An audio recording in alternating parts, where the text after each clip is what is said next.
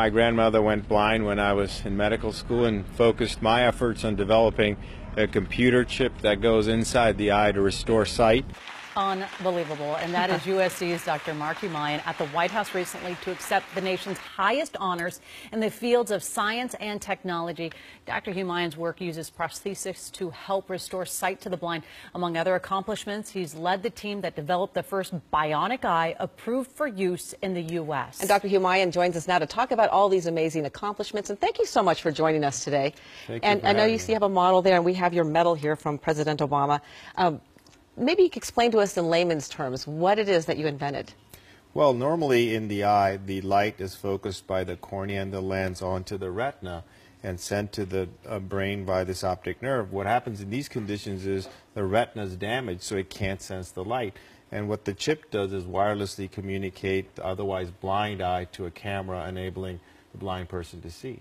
Unbelievable. And it's mostly for degenerative eyes, for older age eye degenerative this disease? is for an inherited retinal degeneration, which damages the light-sensing cells. Yeah. Can we talk about the inspiration behind this, by the way?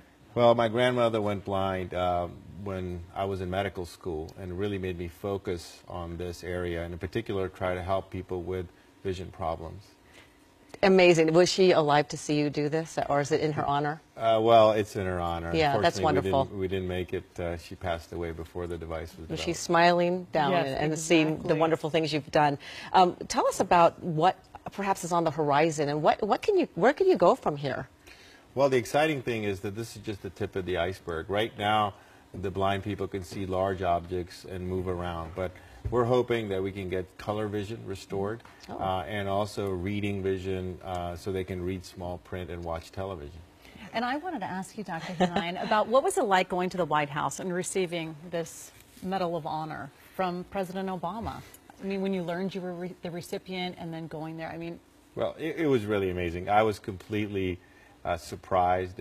It's a great honor to meet the President, and it's a great honor to get this award. So I was thrilled, and it was an exciting and very vibrant type of ceremony. I could imagine. And you continue to do lots of things. You have 100 patents under your name. You're so busy, and you look like you're 20. Yes. You're not in the sunlight at all, are you? That's right. That helps. What about just old age, you know, that I can't see without holding my arms way out here? Is that going to get any easier? I think that's an exciting area. Okay. It's a difficult area, but it's an exciting area, how to change the lens so you can actually what's called accommodate. Wouldn't that be great? Can you imagine? All right. Well, Dr. Mark Humayun, thank you so much for joining us today. Certainly insightful, and I'm not trying to be funny and clever, but it was just, I'm blown away by that technology. Yeah, it's Well, really thank you for having me. And I wouldn't trust her holding that. She might take off with that. I'll give it back. Thank you very much. Thank you. Honor to have you here. Thank you again.